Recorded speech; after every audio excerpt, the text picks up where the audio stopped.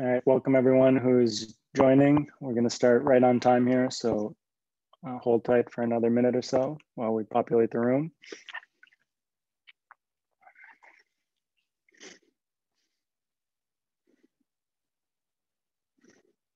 It's pretty interesting, all these different shots of different parts of Beckman. It's like it'd be an interesting game to try to guess where everybody is, what floor, conference room, etc. Have you seen GeoGuessr? Have you watched like these GeoGuessr videos? No. So you can play this game called GeoGuessr, and they'll like drop you in a Google Maps place somewhere random, and you have to guess on a map where you are. And the closer you are, you get like higher points. That's pretty interesting.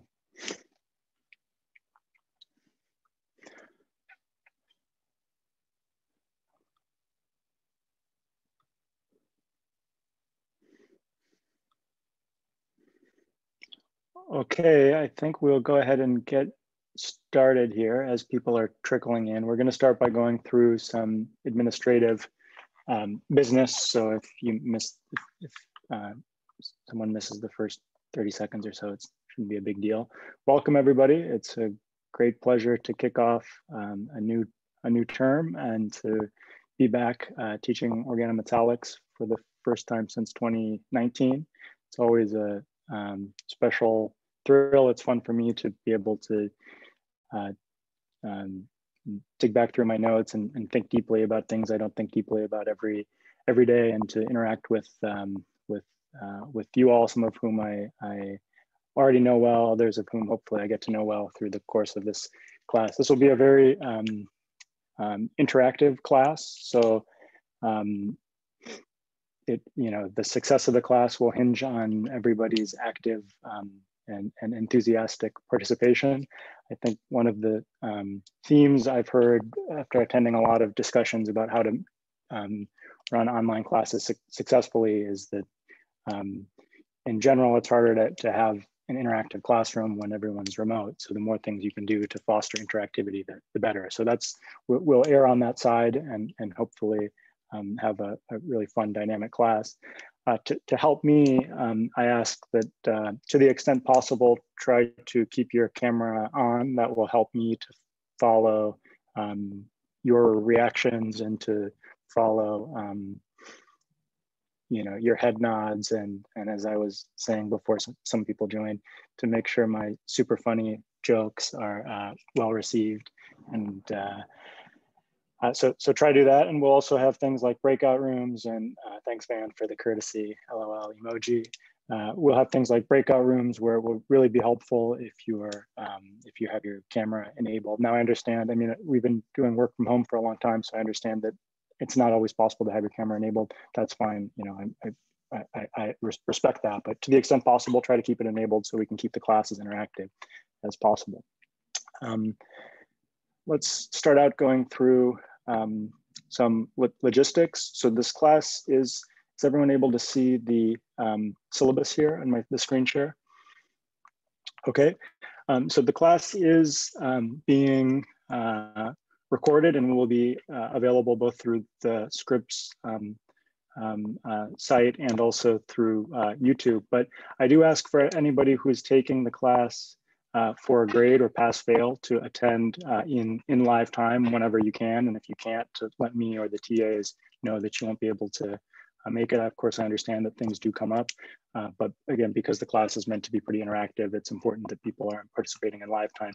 And there are things like, I mean, maybe like if you have a Zoom recording, it doesn't record breakout rooms, for example, so you miss out on that if you're not taking it live time. So running through the logistical aspects of the class. So your two TAs for this will be Van and Tanner, who you've already heard from over email. For every class, there'll be a worksheet that will look like this. This is today's. Hopefully you all received that. We'll try to send it out the night before, the morning of. There's nothing you need to do with it other than just have it with you.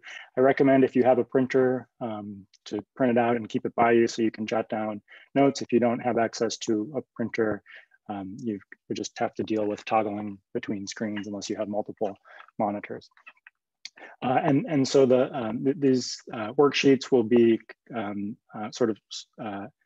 provide problems of the day that we'll go through together during the course of the class. And then we'll have some fun context of highlighting a young chemist of the day who's within the first 10 years of beginning their career. And we'll try to highlight a diverse collection of chemists from all over the world who represent different subfields of organometallic chemistry and who are doing exciting stuff. And the purpose of this, of course, is to highlight what's going on that's exciting in the field, and to give you exposure to chemists that you maybe haven't come across each and every day, and then a fun quote to just get you thinking. So back to the syllabus. In terms of the overall structure of the course, I think of it as really two halves. In the first half, we'll take time to establish core concepts about structure, about bonding, about reactivity, and then we'll study those core concepts in the context of several important catalytic transformations, including cross-coupling, including olefin metathesis,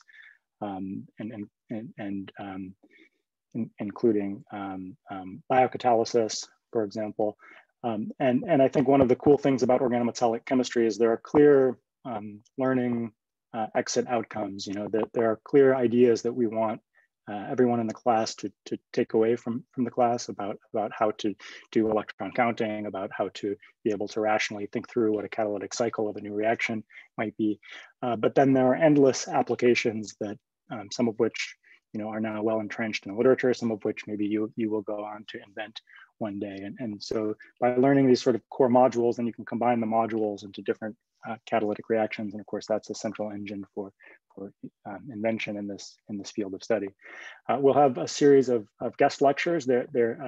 Most of the guest lectures are in the second half of the class.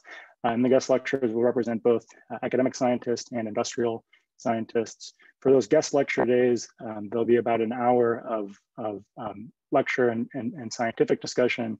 And then we'll have a 15 to 30 minute panel at the end where it's sort of an open Q&A about career development, about how to pick your postdoc if that's the route you're going. Really just open season for our guest lectures. In terms of grading, you can see how the grading is distributed. Participation is an important component. We'll gauge participation in several ways. I'll cold call on people through this high-tech system I have with everybody's name who's enrolled in the class printed out. We'll have, as I said, breakout sessions. We'll have polls, and we'll have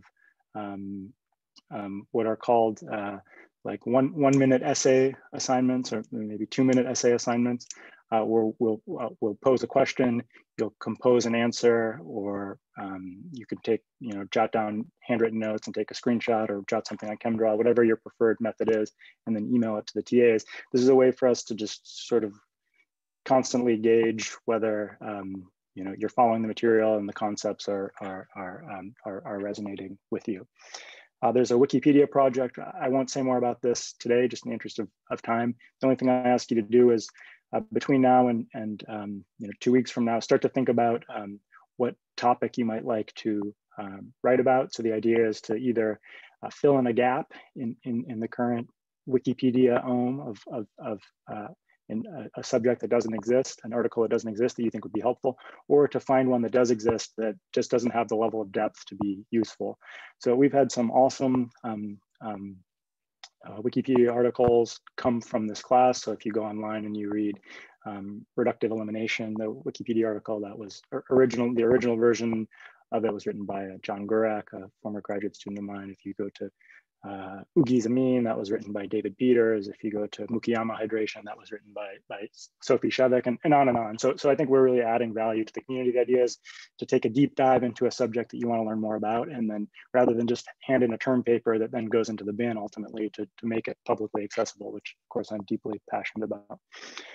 There are two textbooks, one of which is quote unquote required, and one of which is optional. So the curriculum will be intimately tied to the Crabtree textbook. So at the bottom left of each handout of the day, you'll see which chapters of the Hartwig textbook it corresponds to. And then the Crabtree textbook is available through the library, which I think for certain topics especially can provide a nice supplement, and it has nice discussion as well. I think that is all I wanted to go over for the syllabus. So the other thing is, you know, I'll occasionally pose open-ended questions to the group, or if you want to, if you have a question, you can either ask that through the chat window, that's fine. I won't always have my eye on the chat window, so I'll just rely on the TAs to flag things as questions come up. Or you can unmute yourself and jump right in, that's great too. So on that note, any questions before we jump in? Okay, so we'll start today with a poll. So this is not so much to test your comprehension, but to test our ability to execute a poll and to show you how this is gonna work. So here's the poll. Hopefully everybody can see this.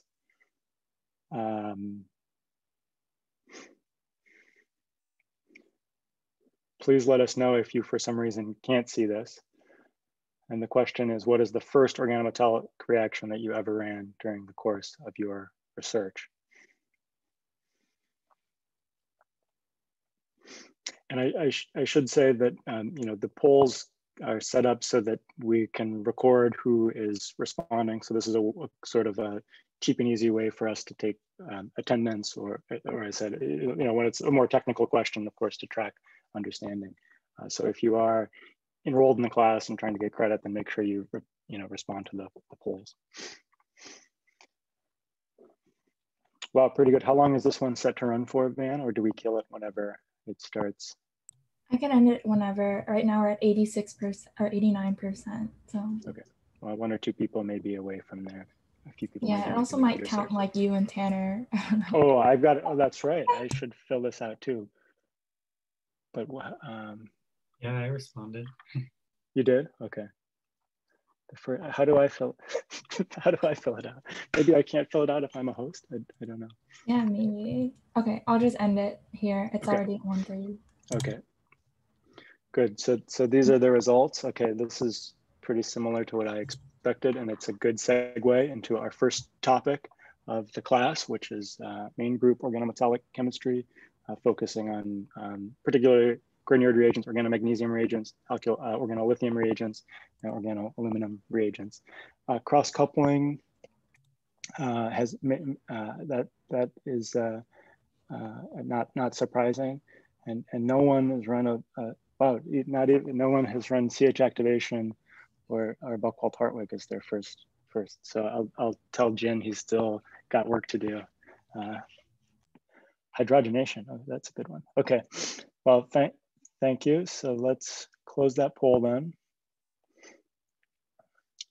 Okay, I think I press close. And then let me switch over to, now I need to do a new share. So I'll be, the format of this will be, you know, quasi chalk talk. So I'll be, oh, I have this, my chalkboard is turned off. So I have my quasi chalkboard or whiteboard here. I'm using the app called Notability. If you maybe you have another app that you like, I would recommend this one if you don't. So this is just meant to basically mimic what I would present on the chalkboard, but hopefully with better clarity. And you know, at the beginning of each class, I'll have some sections sort of filled out so that I can engage with you all as I'm filling out the rest of it. So you don't need to panic. I think you'll have enough time to jot these down. And also, if there's structures that I know that I'm going to have a hard time drawing in live time, and I don't want to embarrass myself, then I'll just go ahead and draw them ahead of time.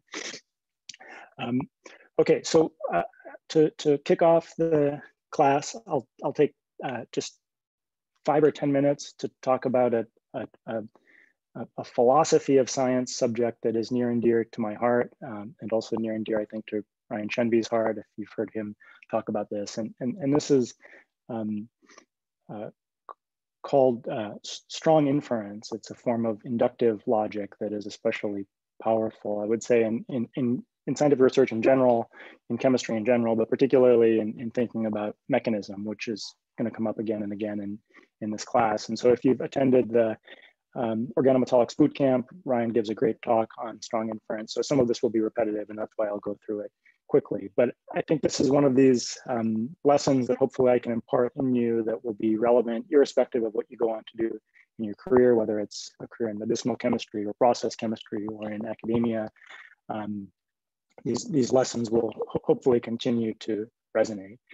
And so the story here, I mean, it really dates all the way back to the beginning of scientific research as an enterprise. But in general, people point back to this 1964 paper by Platt that appeared in Science and remarkably then got reprinted in Science in 1 year later. So the Platt gets 2 Science papers for the price of 1. I don't think you get that these days, but I think that just goes to show how much attention it attracted when it first hit the press. And back then they literally had a press. So okay, I've got to figure out how I can keep an eye on the gallery view and the screen at the same time. And just to to orient everybody, to summarize very briefly in case you didn't have a chance to read it. If you didn't, that's fine. We just sent it out yesterday, but I would encourage you at some point to just take 20 minutes and read through that. It's very short. It's a good read. Platt holds no, this is sort of a no holds barred article. He starts out and immediately gets to the point. Scientists these days tend to keep up the polite fiction that all science is equal.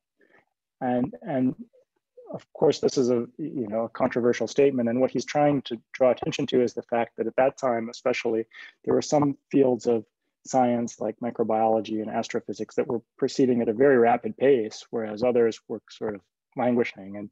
And thinking carefully about what the difference is between these fields that were moving quickly and those that were moving slowly, he came to the realization that fields that embrace this approach of multiple hypothesis generation and followed by systematic refutation of hypotheses one by one tended to move very, very rapidly, and those that believed in more, either one hypothesis at a time thinking or more sort of anecdotal reasoning tended to proceed at a slower pace. And this is something I think we can apply to our own research.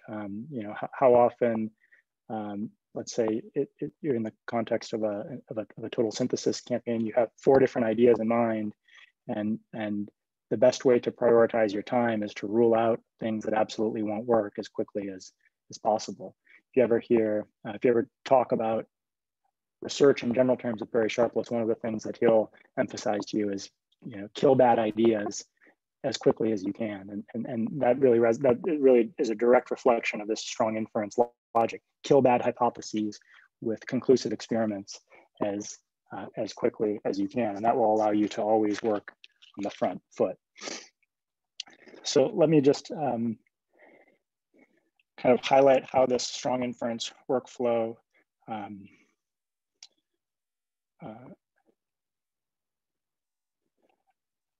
works, and then you'll see this manifest in several homework problems and exam problems and problems of the day throughout the class. So this is a form of inductive logic or inductive inference.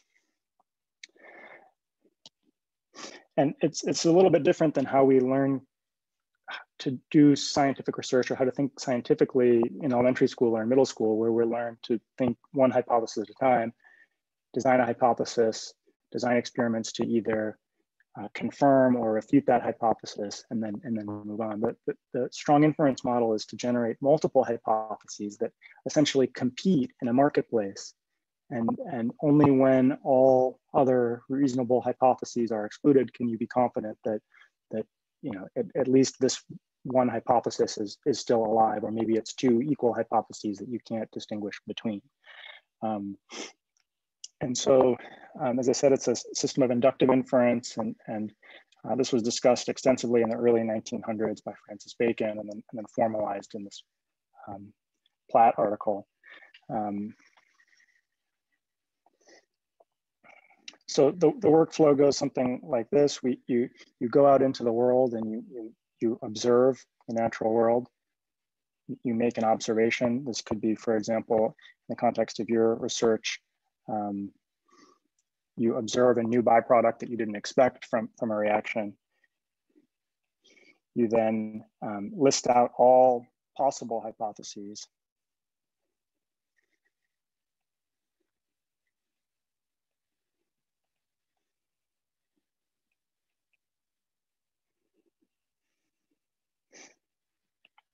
And I think why this step is important, and this is highlighted explicitly in the Platt article, is that there is a fault of human psychology that is getting attached to a pet hypothesis. If you, let's say you're working in organometallic chemistry and you observe a reaction and you say, this is my proposed mechanism for how it would take place, then throughout all of the rest of scientific history, that mechanistic model will always be associated with you. And so you, of course, have a natural predisposition to hope that that hypothesis is right, and then to run the wrong sorts of experiments, those that are confirmatory rather than those that can exclude that hypothesis. Whereas if you actually take the time to list out all possible explanations, then you're not necessarily psychologically wedded to any of them. So that's, I think, really the power of this approach.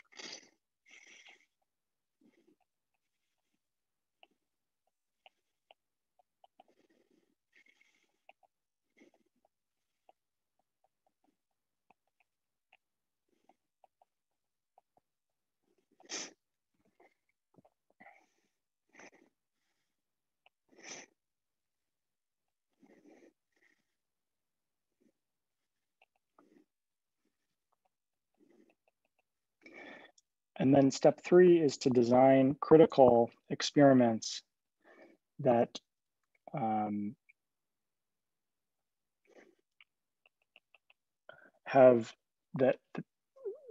that allow you to distinguish between these hypotheses.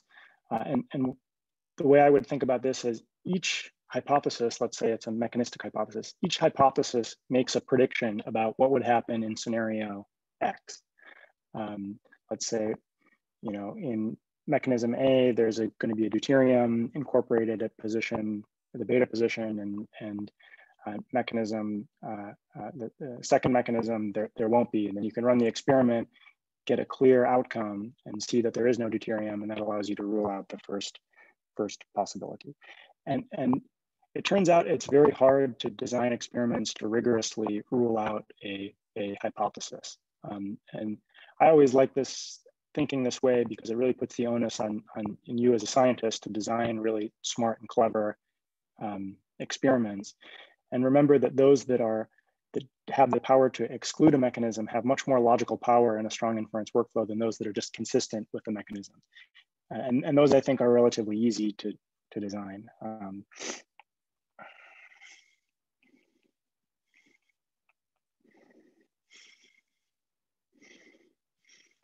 So this is one of the things I like about Notability. You can quickly adjust if you screw up your spacing.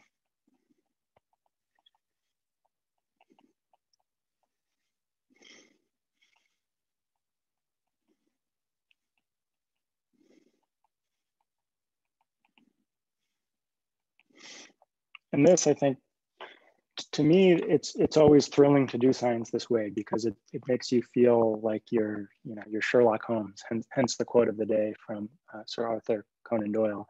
You feel like you're always doing hard work intellectually, and then you know, it keeps you always engaged with what you're doing.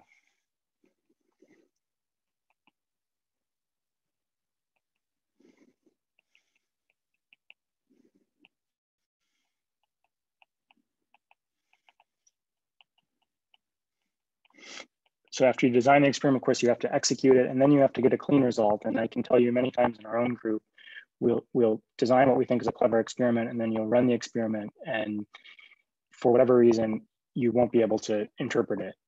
It's decomposition, or let's say you do get some product, but 80% of your material can't be accounted for, and it just makes you wary about what actually happened in the flask.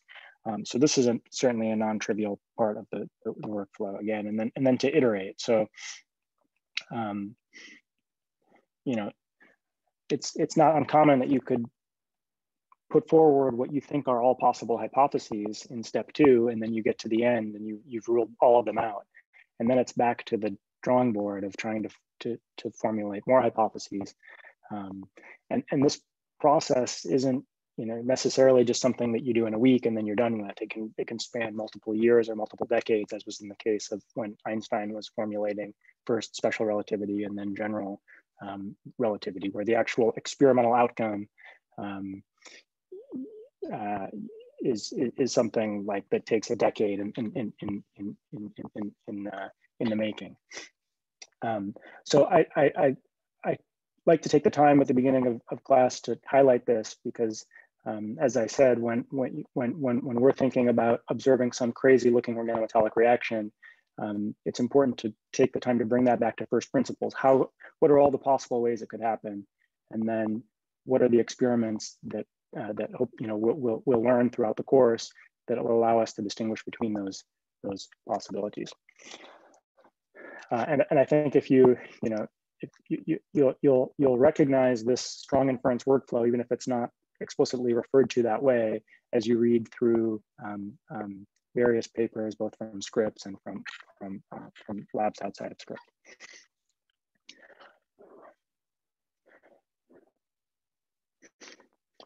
Okay, so now let's transition into the main part of today's talk, which, as I said, is going to be on main group organometallic chemistry. First, just sort of a primer on organometallics and sort of how to what the scope of this course is and what the scope of this field is. So I kind of think of organometallic chemistry as lying on this continuum between hardcore inorganic or coordination chemistry and organic chemistry. And I think, you know, largely as these fields were developing, these were independent enterprises. And then I think in the, let's say, 1950s or 1960s, there was a recognition that actually by using organometallic reagents or catalysts, you can enable unique modes of bond construction and synthesis. And now I think in some ways these fields are becoming indistinguishable, because there are so many groups that do some catalysis or some or at least apply catalysis in the context of synthesis. Historically, these were different silos, but I think these are merging into one one silo. And I would if I had to situate, you know, the sum total of Scripps research on this spectrum, I would put it like here, which hopefully you can see this highlight. It's a little bit pale. But this just goes to show that in your day-to-day, week-to-week exposure, you won't get,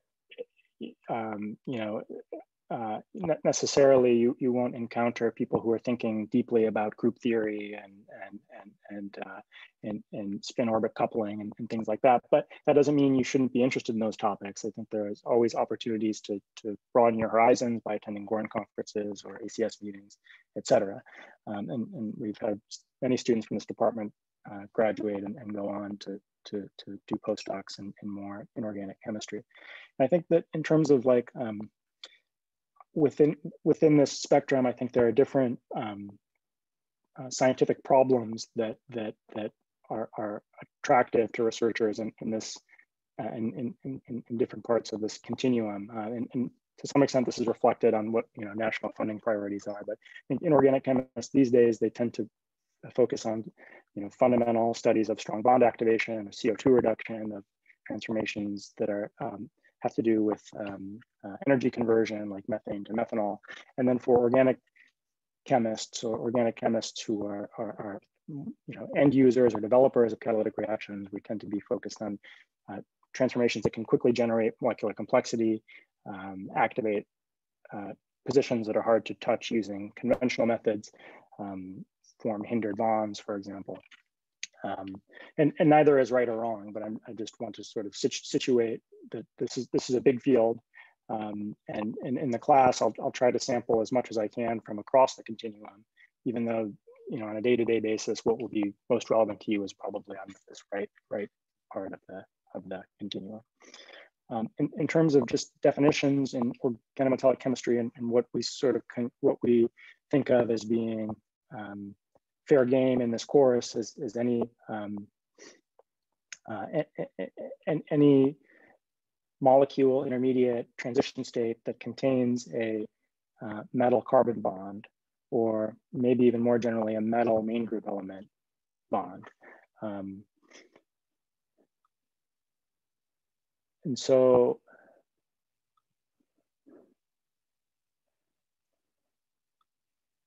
let me see. Okay, there we go.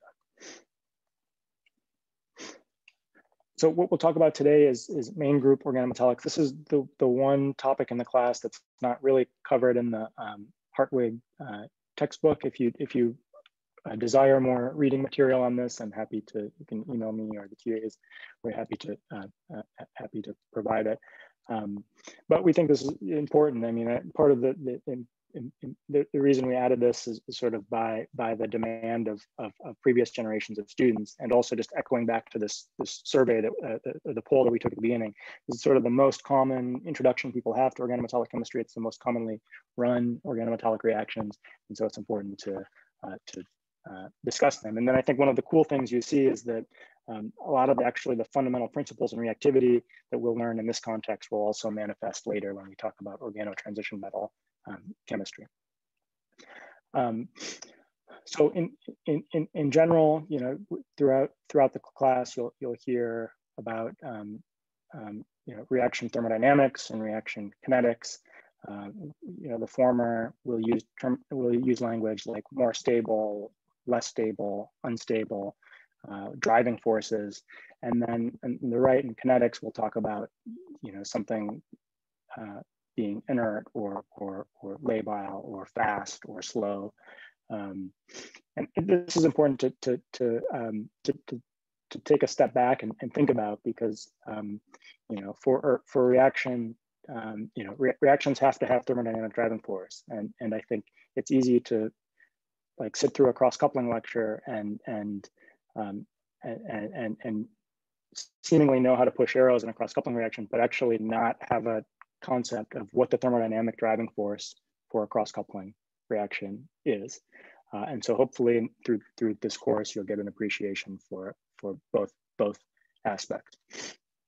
So to the extent possible, I like to try to bring things back to the basics. So I'll leave it here in case people want to jot any of this down. I'll try. I like to, I sort of like to ground myself in fundamentals as much as possible. And so I think some of the fundamentals, if you're thinking about rationalizing reactivity across the periodic table, I think some of the fundamentals that are helpful to get back to are concepts that you learn in Gen Chem, like electronegativity. What is, in a carbon metal bond, which of the two atoms is most electronegative? And that will tell you how ionic or covalent it is, for example. We'll go through some specifics here in a minute. Thinking about atomic radius. So in the periodic table, the trends of atomic size are a little bit bizarre, but certainly in main group, you have a very clear sense from Gen Chem about the trends in atomic size. And then thinking about things like oxidation potential, how reducing or oxidizing a given oxidation state of a metal is, and that will tell you whether chemistry is feasible or not. So I think to the extent possible, being able to bring things back to fundamentals that you already know is just a great way to build this framework that you're going to learn in this class out from things you're already familiar with. So whoops.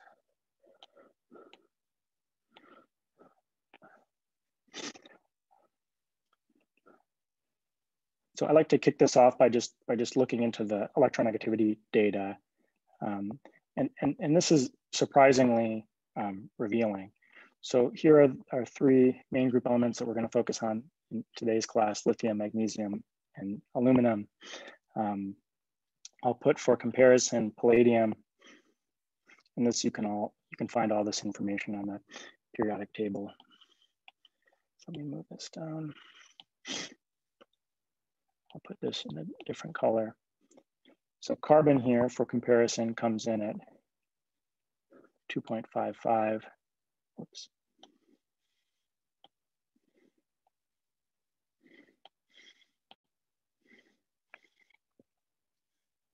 And then just one more for benchmarking, chloride. So right off the bat, if you think about a lithium carbon bond, you can immediately appreciate that the carbon is much more electronegative than lithium, and so you'll have strong delta minus character at carbon, strong delta plus character on lithium, and that is totally consistent with our intuitive sense of how an organolithium reagent reacts, which is that it will react immediately with a carbonyl compound, for example. And then if you contrast this to palladium, you see there's really not much electronegativity difference between palladium and carbon. I think this is one of the special features that makes palladium as a metal catalyst so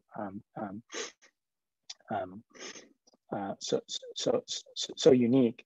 The carbon palladium bond has strong covalent character, and so if you think about how it would react with highly polar functional groups like carbonyl compounds or nitriles, you would think, well, I wouldn't expect a CC bond to react with a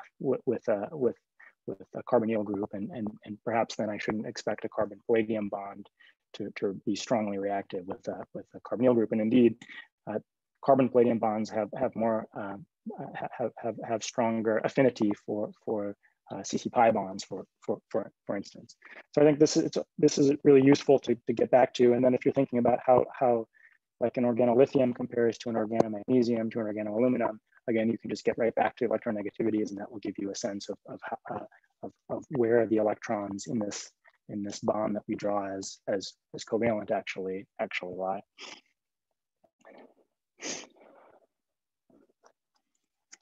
So one of the I think key principles in thinking about main group reactivity is that the metal carbon bonds, in terms of their homolytic bond strength, they are weak compared to the corresponding metal heteroatom bonds. And again, we know this intuitively.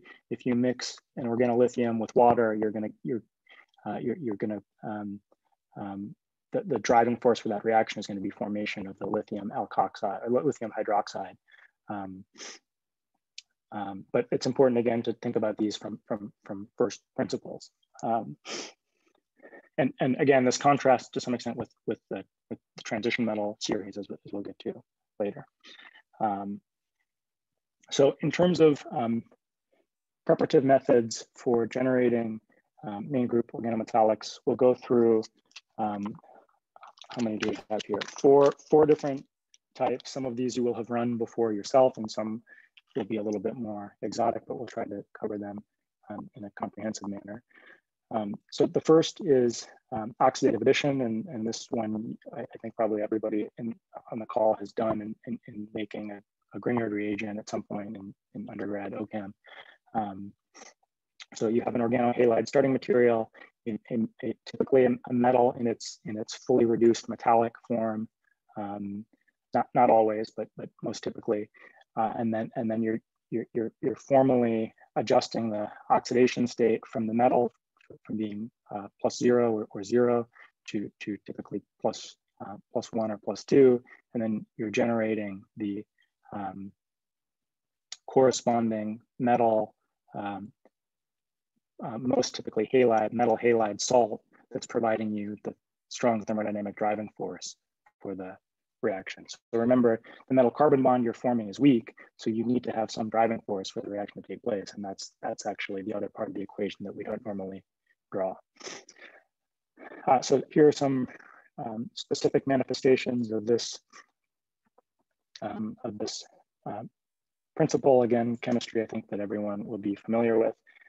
Oxidation of metallic lithium to a butyl halide to make the corresponding Engle reagent and lithium bromide in this case, formation of a phenyl Grignard through oxidation of bromobenzene to magnesium.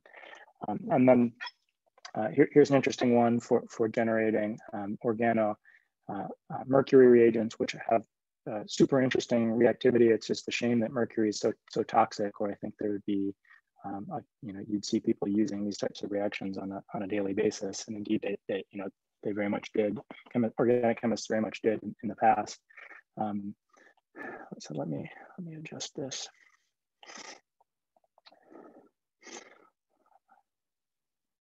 Sorry, I'm going to adjust this one more time so I have enough writing room. So particularly in these two reactions, the high enthalpy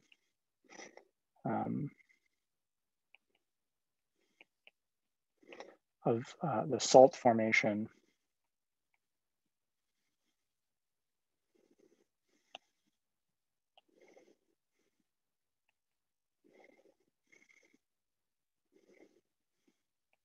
is what generally renders the reaction exergonic.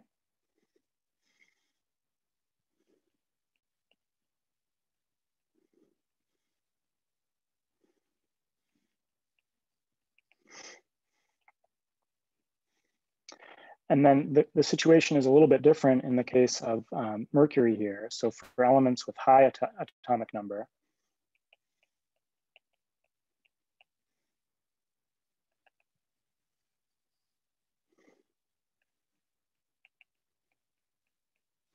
and examples here include mercury, but not limited to mercury. So also thallium, lead, bismuth, mercury. The corresponding MC bond is weak.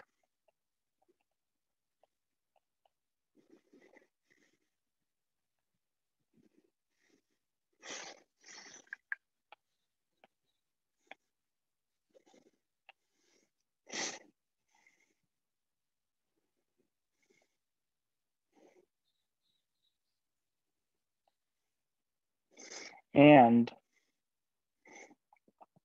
not compensated for by this enthalpy of salt formation.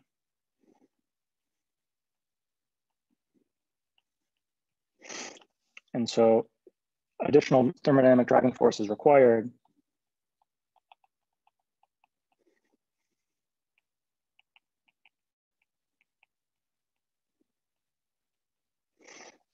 hence the addition of sodium in this case, or often this is done in the form of a metal alloy.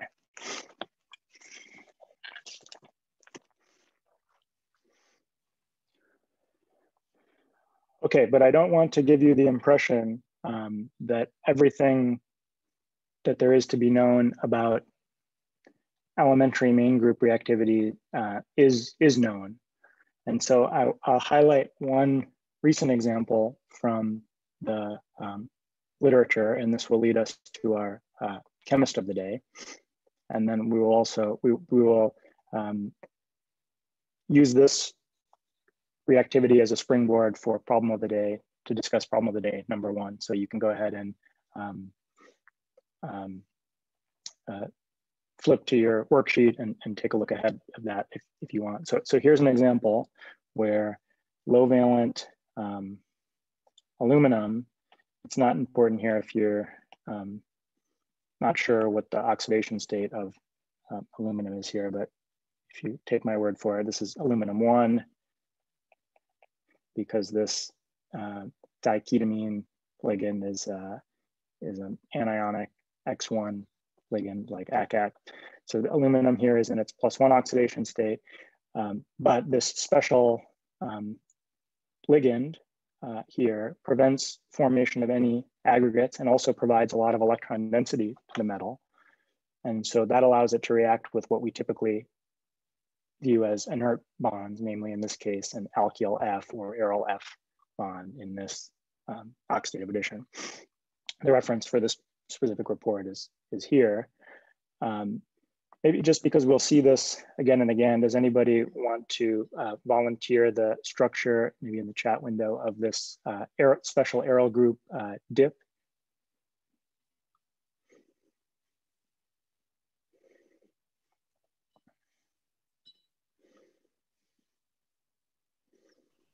Is it diisopropyl phenylphosphine? It is.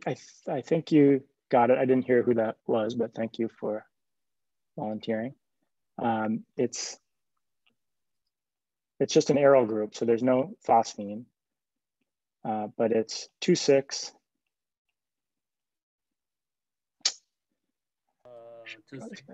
Diisopropylidyl aniline something, I believe. Yep, 2,6 diisopropyl phenyl. And this you see again and again, especially in these kind of more modern main group research. This dip group, I think, is like a privileged substituent in ligand design and catalysis. Barry Sharpless has postulated that like the isopropyl group has really special properties in terms of metal catalysis because it is quite bulky, but it's not as in your face as a D-butyl group, so it can get out of the way when it needs to. So you'll see this again and again, including in Grubbs catalysts and palladium carbene catalysts, et cetera, et cetera. Okay, thank you. So let me see if I can flip over to the chemist of the day.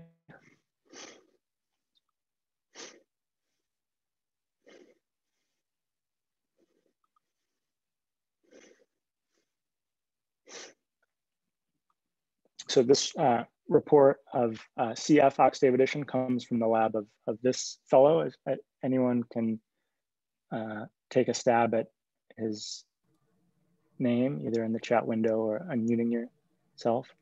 And if nobody knows, that's Is okay it Mark as well. Freeman? Indeed. Wow, very good. I didn't hear who that was. Yeah, Mark Freeman at Imperial College London, I believe. Oh, very good. Who are you? Maybe you can say your name when you unmute yourself, so I can get to know everybody. Oh, it's Nguyen. Sorry, can you say it one more time? It's Nguyen. When? Yeah. Great. Yeah, super. So this is Mark Crimmen from Imperial, and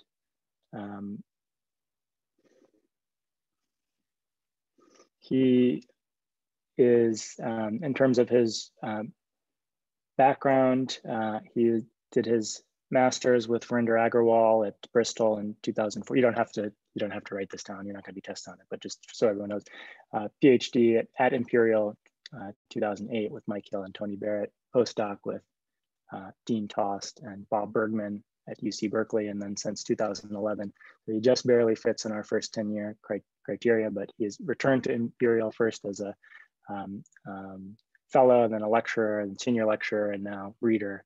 And if you don't know what those titles mean, even after spending 2 years working in the UK, I still don't know what those titles mean, but he's been doing very well. He's known for fundamental research in main group chemistry, bizarre coordination structures, and fundamental studies of geometry, as well as new approaches for strong bond activation.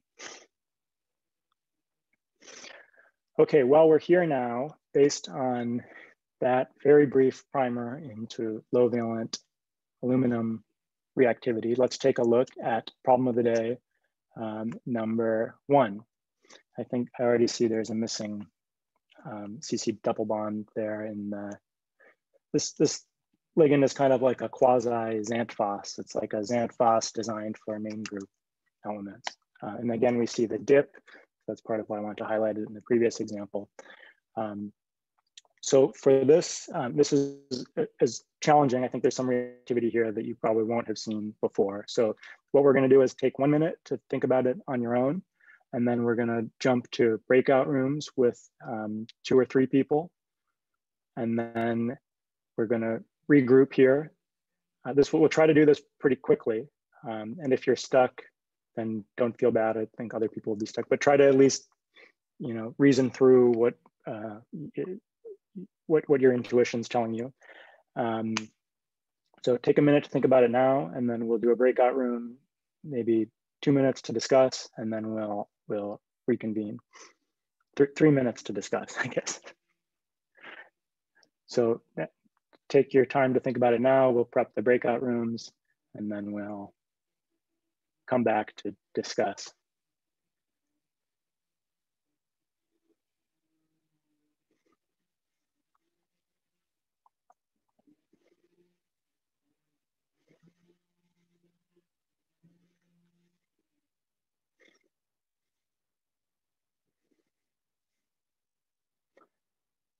Van, do you want to prep the breakout rooms?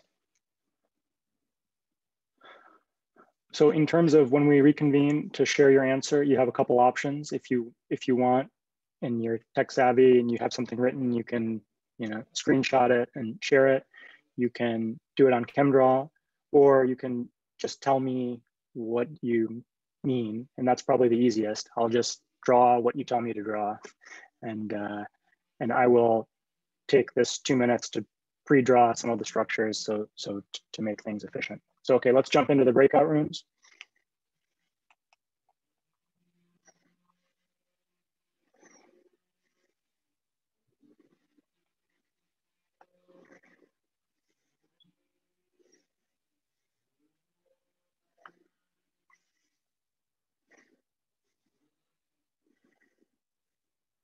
And you do have to, I think, actively accept the invite to the breakout room. I think it assigns some, so you and Tanner are assigned also into some. Oh, that's fine. That's fine. Okay. Taiwei, Chinyu, are you there? Oh, so Chinyu, he had to go to orientation. So maybe I'll move Aaron to another room. Okay. Taiwei, are you there?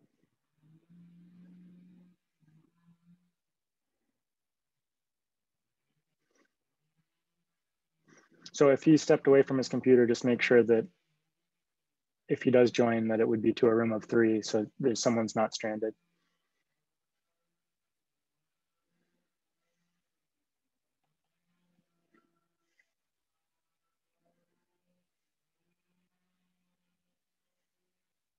Okay, I think everyone's in. Yeah, Trini's back, and I put him in room 1 with 2 other people.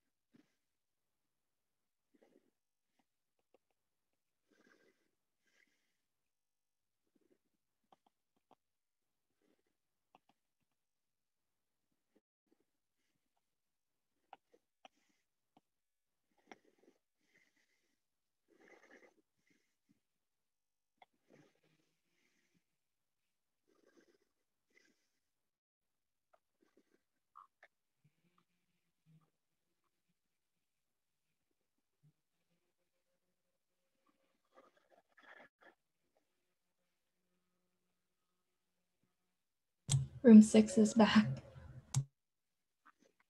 They're back, okay.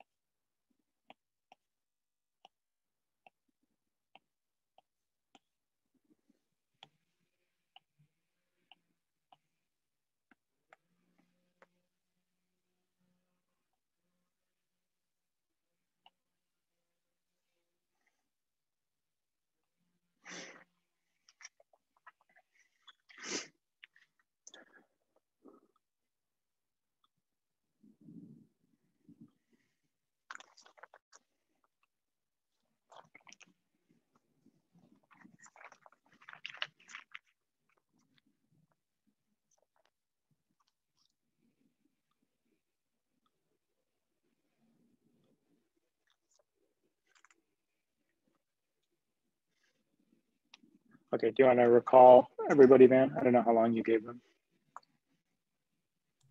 I'm not sure either. Yeah, I think we can probably call everyone back.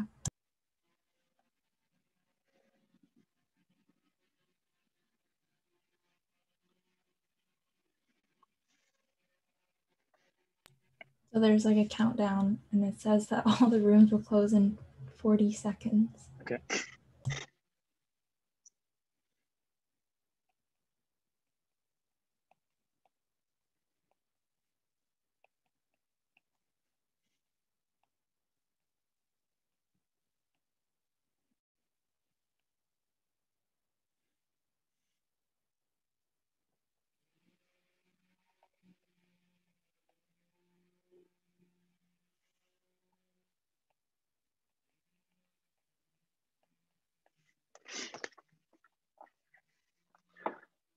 Okay, are we all back? Not yet. There's still one. Not yet. Okay. I don't want to spoil the suspense then.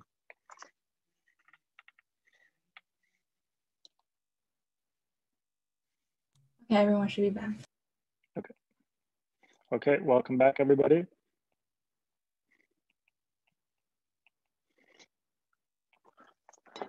Let's go to the high-tech random name generator.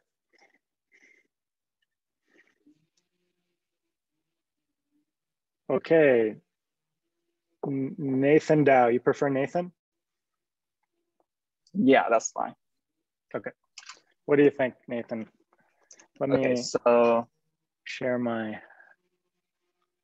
you want to instruct me on what to draw here? yeah, so I think that the first step, the potassium is going to get ripped off to generate an aluminum 1 anion. Okay, let me catch up to you 1 minute. So minus potassium, and why does that get ripped off? Because the 222 crypt seems to be coordinating to the potassium. You have a crown ether, and now this, as you said, was aluminum 1. This is also aluminum 1. And now you have an open coordination site, which we'll denote throughout the class as just this box. So the benzene would now come in, and coordinate to the aluminum 1. Okay, how is it going to coordinate? Any thoughts? It can either coordinate to 1 double bond, or like 2 double bond, or the whole benzene ring. Okay, so let me draw that out. So you said just drawn to one of the double bonds like that through a pi interaction. So the pi orbital, filled pi orbital of the pi bond orbital of the benzene are serving as a donor here. So we can draw that like this. And then what? And then it can possibly do an oxidative addition into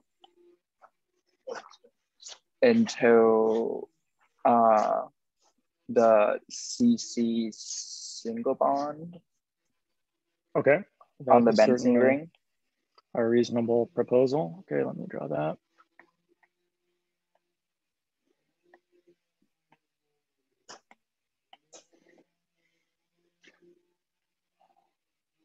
So what would the intermediate, I guess, were you thinking for the structure of B then? So it's gonna be a 7-member ring with aluminum being, something like that. Now the key is that the aluminum has an oxidation state change to aluminum 3. Yeah. And then, okay. And then now we're almost there. Just do a double transmetallation into the dimethyl tin chloride. Okay.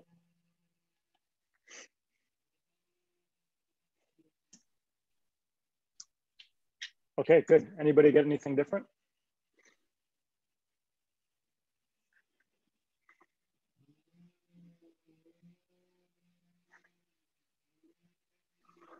Kiri, Any other? Are these Go ahead, Omar. are these intermediates anionic?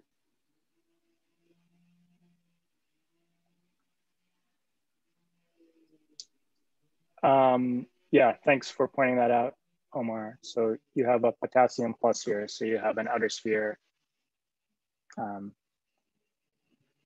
anion. Whoops. Not this one. So after you've removed potassium, then not. Is that what you're asking about? Oh, I was thinking. Or sorry, that it's neutral in the beginning, and then it's neutral in the beginning. That's how it's drawn. Yeah, but you have, I think there's an outer sphere anion that's not drawn. So the overall thing is positive, and you lose the positive charge, and then it should be neutral from there on. Oh, okay. Hey, Kiri, Any other? Yeah. Yeah. So what is the scope of this reaction? Like, is this special for benzene, or is there a lot more insertions into other aromatic rings? I think it's somewhat special. Maybe that gets to one more question. Well, if anyone wants to propose, can anyone think of another way that the CC bond could break other than direct CH oxidation? And this is getting ahead of ourselves a little bit, but part of the goal here is just to illustrate some of the weird reactivity that main group elements can exhibit. Well, I mean, since you have the pi system is coordinating to the aluminum, basically it can do the LMCT because it's aluminum 1, so it breaks down the pi bond to form a system that's similar to not-caradiene. And the not-caradiene system can undergo electrocyclization ring opening. Yeah, super, brilliant, Wynn. So I'll just write down the reference so people can read this, or I'll post in the chat window, or maybe Tanner can post in the chat window while I'm going ahead in case people want to read more. But the basic idea is that you can form this pi interaction that can actually formally undergo oxidative addition to make aluma cyclopropane, and then you have a metallo 3-pi, like a metallo-Buchner rearrangement. So that again is getting ahead of ourselves, but those are two plausible pathways, and we could, you can think about how you would design an experiment to distinguish between them as homework, and then read the paper. Okay, super. So let's charge ahead. Just in the interest of time, I've got my eye on the clock and see that we still have a fair amount of material to cover here. So I want to be mindful of that and be mindful of your time.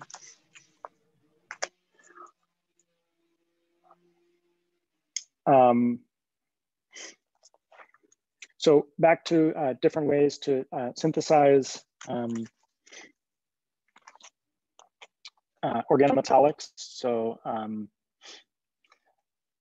one category was oxidative addition that we covered before. Another is exchange, which is sort of a broad term for just encompassing anything where you're getting a new organometallic and you're going in with a pre-existing organometallic. And so that includes two flavors of, these could both really be thought of as like transmetallation, but one here we call transmetallation and the other is just called metal exchange. That's really two flavors of transmetallation. One where you have a metal that is typically in its metallic form in +0 oxidation state, and then your preformed organometallic, you mix them together, you form a new organometallic from the metal that was previously in the metallic form, and then you form that other metal is lost as the reduced metal. And so the key consideration here, whether this can or cannot happen, is totally determined by the delta G, the enthalpy of, the Gibbs free energy of formation and the relative stabilities of the starting materials and the products. Another scenario which will look familiar, for example, in the context of like Suzuki coupling, but which is also true of the main group, is this organometallic to organometallic exchange where you have Rm exchanging with R prime, M prime. And again, the key, these processes are really, you can draw them, I have them drawn as forward arrow, but it could be drawn as equilibrium arrow, reversible arrow. And the question of whether they take place or not is purely thermodynamic in nature. And then you have another flavor, which I think some of you will have also run before, which we refer to here using the nomenclature metathesis. It's an organometallic plus a metal halide, and we exchange the halide substituent for the metal.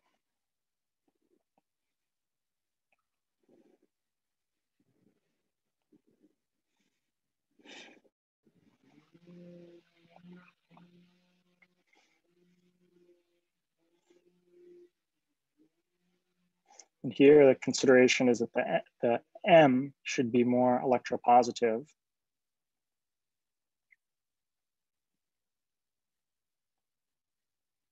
Again, getting back to first principles.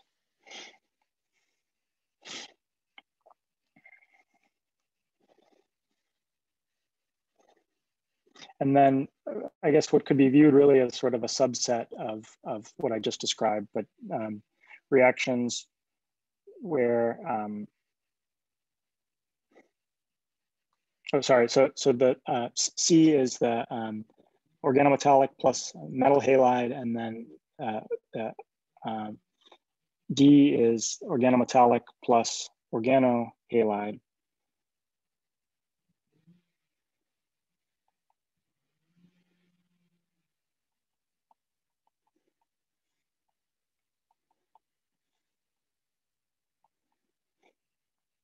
And the one that we are probably most familiar with in the context of synthetic work is lithium halogen exchange.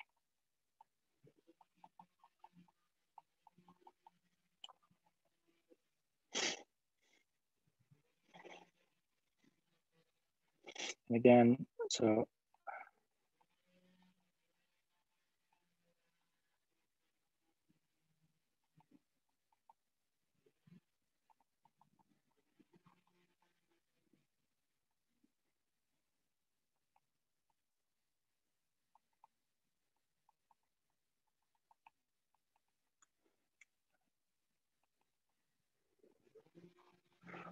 again, central to the success of this approach is the thermodynamics. And here the important factor in thinking about the thermochemistry is which of the two R groups is better at stabilizing negative charge. So this works well for aryl substituents because, as we know, aryl groups are better at stabilizing negative charge than our alkyl substituents. This only practically works for organo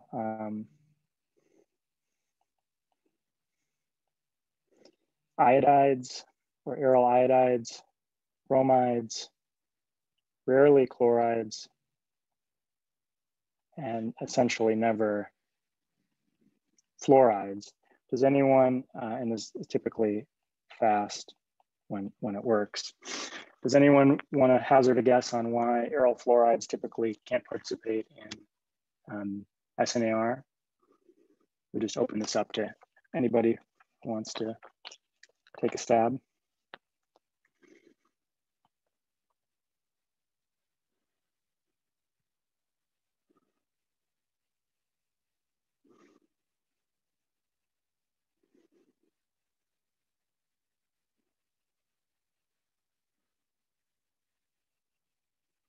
No takers. So what could possibly go wrong? If I added fluorobenzene plus N-butyllithium, what would happen?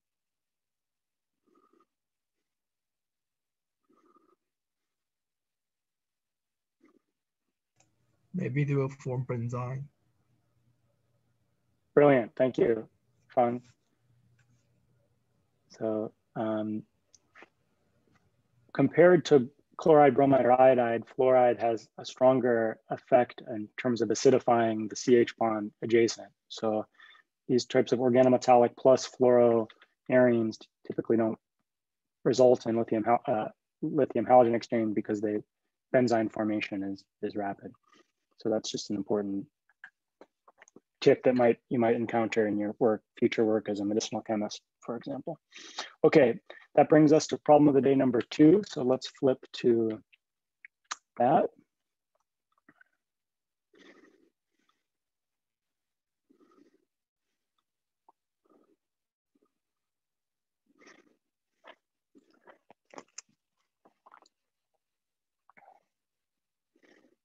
So this one, I'll just read it aloud. The activity of N-butyllithium decreases in a few hours after it is dissolved in THF.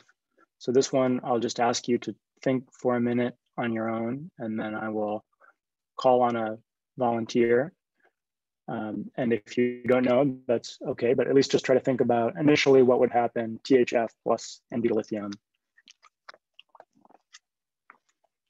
And then that will be a good starting point. So take 15 seconds, 30 seconds to think about that, maybe draw out what you'd expect to form initially, and then that will be a starting point for thinking about what irreversible process might happen.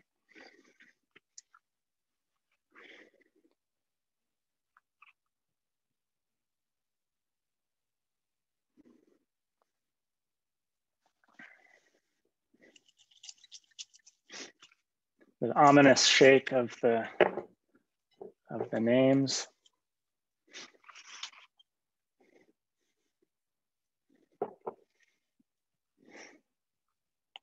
I will get ready by drawing out THF.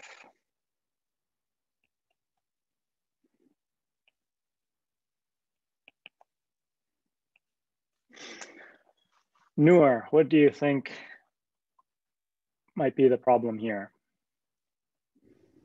So I would imagine that initially when you dissolve butyllithium in THF, it will coordinate. But I also would think it could deprotonate the alpha position. So that would destroy your reagent. Okay, so let's explore that.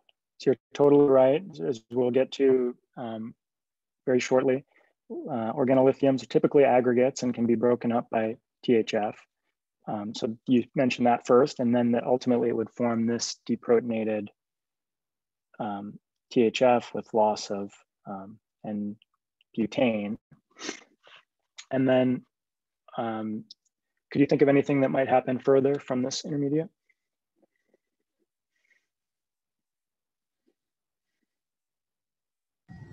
So I know that can further fragment into multiple products.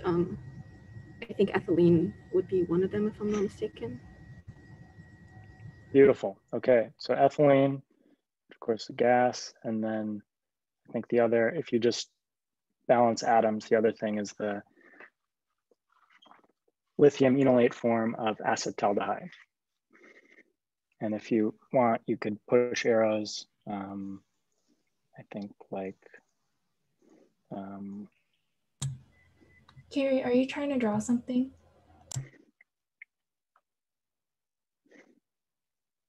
Thank you, Van.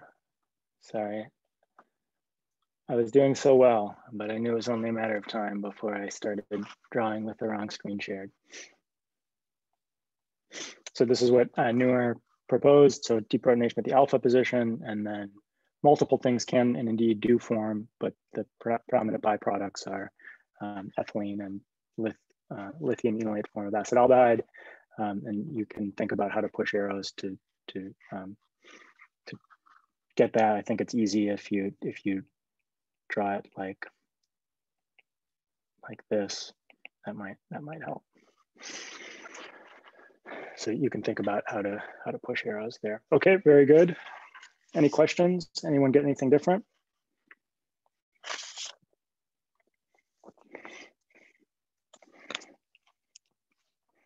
Okay, let's talk about another class of reactions, some of which I think will be familiar to you. These are insertions. We'll go through these somewhat quickly.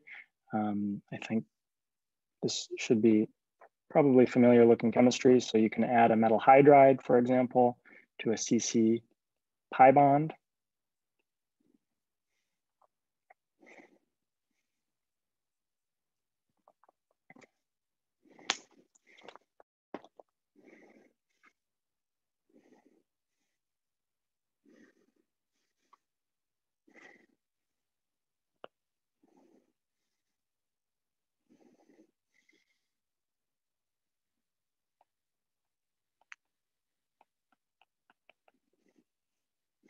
And then this is probably familiar to you from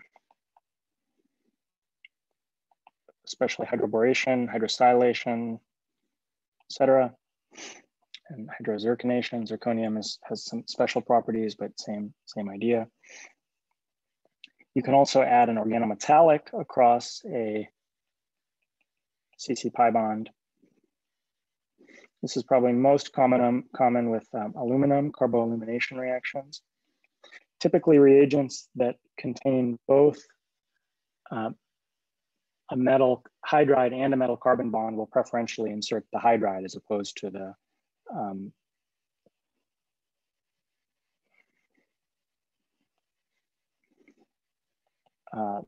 carbogenic group. That's a fairly general.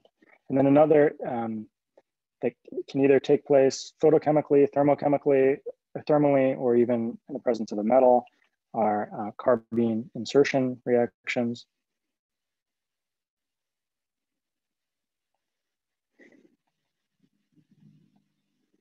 Driven by loss of N2.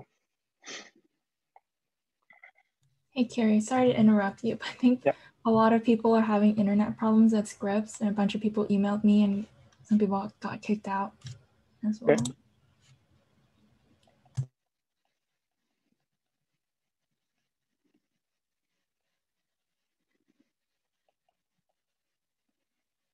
So for example, dibol would be one reagent where you see this trend.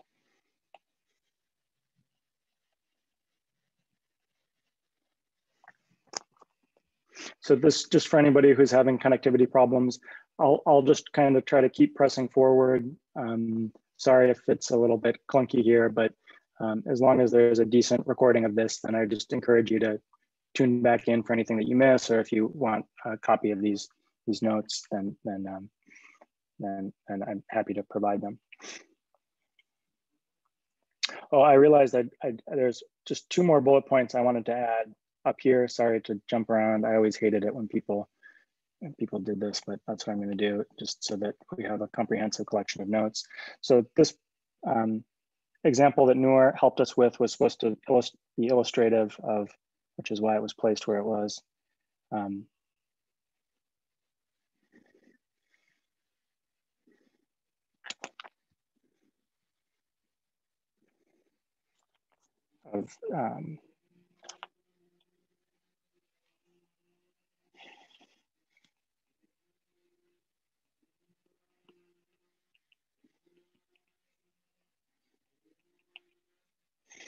Of these just deprotonative pathways to form organometallics, metallation. And here, the important thing is to have alkali M and kinetic CH acidity. And then with mercury,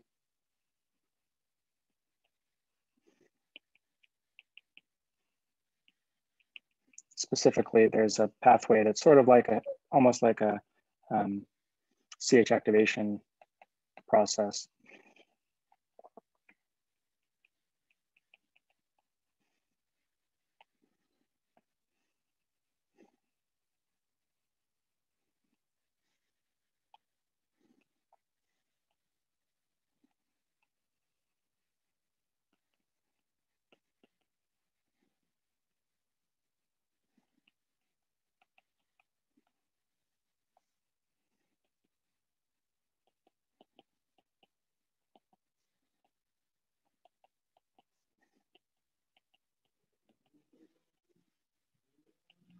And this can happen twice. Diorganomercuries seem to be the most stable. Okay.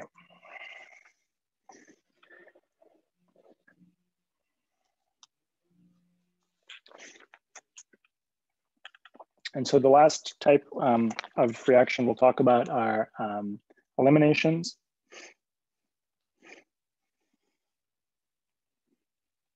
A classic one is decarboxylation in the presence of mercury.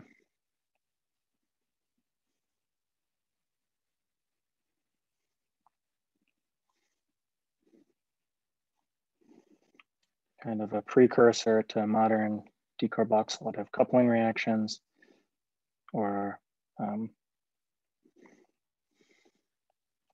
least one can think of it that way. So upon thermolysis, one gets loss of CO2. So loss of CO2 is the driving force here.